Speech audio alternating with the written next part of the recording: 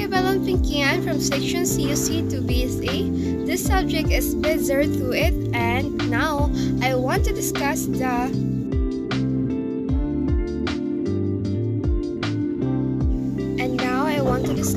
prerequisites.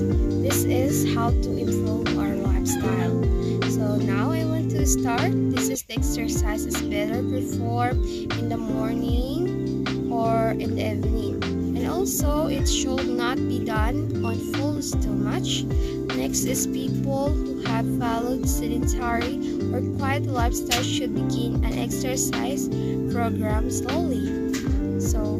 And next is it is not important how quickly one advances to a higher level of fitness.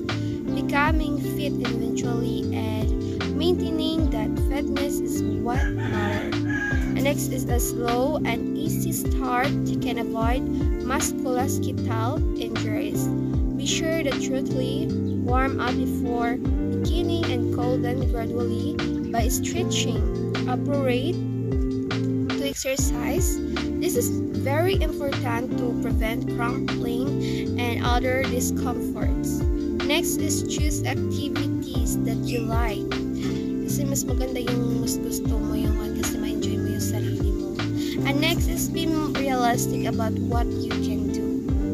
Okay? Everything in a group is better than doing alone because it makes a social event and encourages continuous participations. Mas enjoy kasi kapag may kasama ka at you socializing from others, diba? So, doing exercise. And next is one has to consult a doctor before starting exercise program. Ito ang dapat natin gawin. Dapat magpa-consult muna tayo sa doctor bago tayo mag-start kung okay lang ba yun na exercise sa body mo.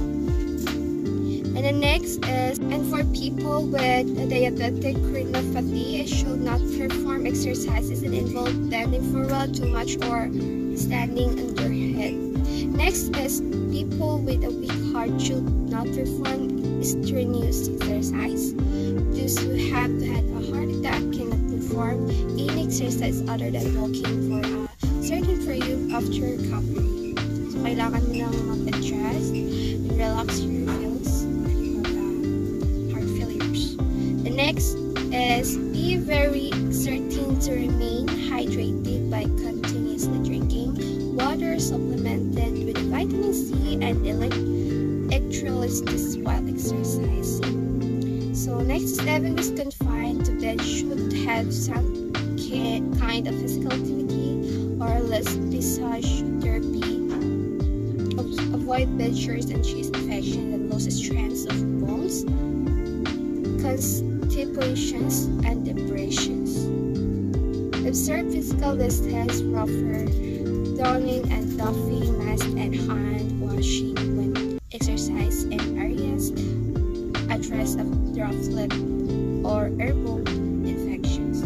Next is the loss of the mask is not promised breathing. It is an effective way to prevent viral transmission in community context. Provide compliance is high. That is the basic prerequisite. And next I want to discuss the equipment, gear, and environmental considerations. This is exercise with somebody so he can call help when necessary. And next is if you're not using an equipment but instead running, jogging, hopping, and other aerobic exercise, maintain the intensity of your activity that will give you a target heart rate within the designated durations. Next is bottle filled with water, and your body weight can be used for your muscular system training. Other elastic materials at whom may be used. And the next is I want to discuss the normal response of exercise.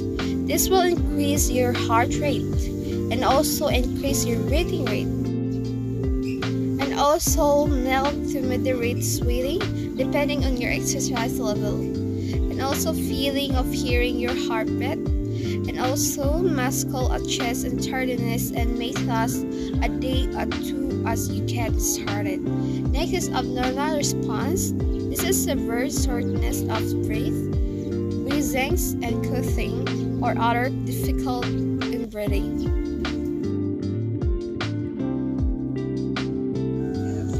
that's all. Thank you very much for watching this video. Bye bye.